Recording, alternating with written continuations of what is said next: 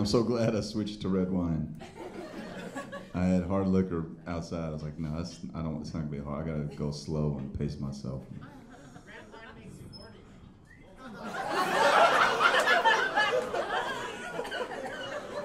Does it? I'm trying to fuck. Red wine makes you horny. Does it? It's never works to put me to sleep all the time. What are you drinking? Tequila. Tequila makes you horny. What is this place? The fuck did I?